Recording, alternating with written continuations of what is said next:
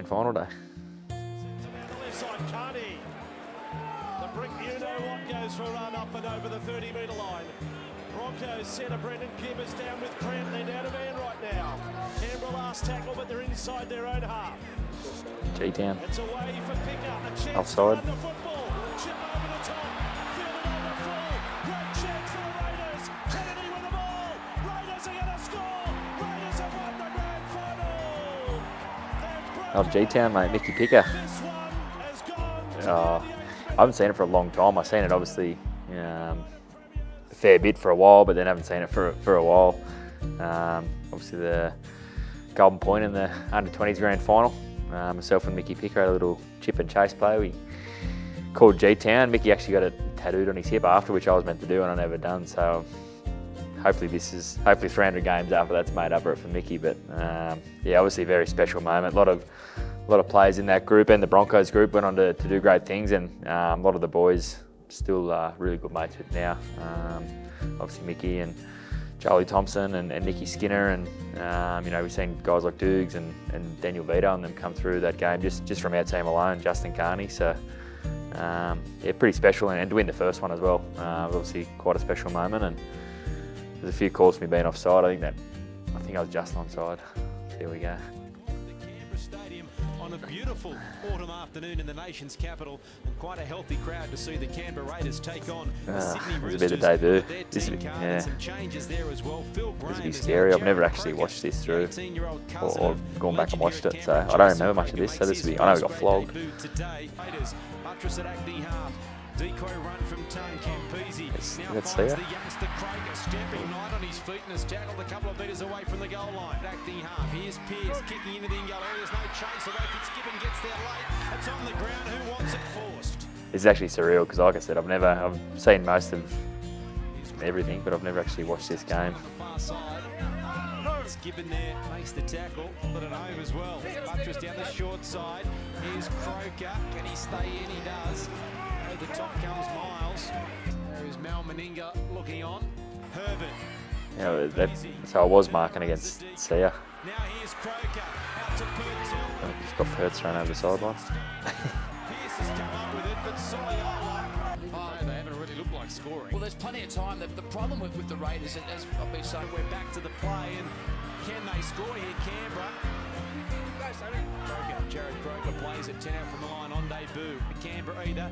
Campese, long ball here to Croker. Over the halfway line, out of one tackle, last here, and seconds to go. They've never been held to zero in Canberra, the Canberra Raiders, and that record is going to be maintained because Harrison scores Crazy. with 6. Especially being a Roosters fan my whole life. Turnaround. Campese has hooked that one. Misses. Yeah, being a Roosters, tragic my whole life, and then obviously started playing the Raiders junior stuff, and then playing up against them, marking up against Uncle Sia, who Sia's been unreal for me, not only as a mate, but helping me out with leadership and being the captain at such a young age. I had an interview the other day about Sia, and they asked who would help me the most during my my time, as a young captain, and Sia was definitely one of them, Sia and Hodjo. So I always thought that I marked against Sia, and like I said, never watched my debut, so it's surreal to see that. Yeah, I did mark up against him, and it looks like he got the better of me too, the big fella.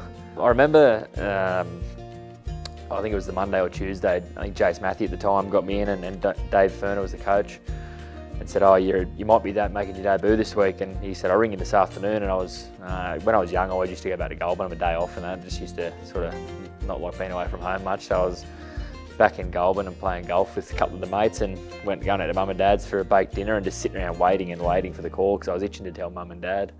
And eventually Fernsey rang me and told me that I was playing, so I remember that moment pretty well. But from then on it was a little bit of a blur, and back in those days I obviously wore number 20, so back in those days we sort of, you didn't know who was playing until they ran on the field. You could throw anyone and any number on, so no one sort of knew for a couple of days, and yeah, obviously that was pretty much it, memory-wise. Bit of a blur, but obviously got a bit of a touch-up as well. But yeah, very special moment. It's good to see those highlights as well. Yeah, it's fun. I remember this one pretty well. This is my first try. Parramatta Stadium. I think it was only must have been a week or two later. pretty happy with himself. Joey Picker. Jarrod Croker collecting his first in the top grade. Game number 2 for Jarrod Croker. We spoke about Game him in the number 2. first half. I do remember that pretty well. We got beaten, I think, this game as well. It's going to be hard to stop this kid. No footwork either. I think it was only by a couple of points. It was a pretty tight game, but managed to slide over for me first try, mate. And just couldn't stop him. Yeah, obviously pretty special, and He will be one to watch. been lucky enough to play with a lot of good players who put me over the line. Campo obviously there, and as the years are going on, so yeah, that's obviously one I have seen quite a bit the first try, but still very special, mate.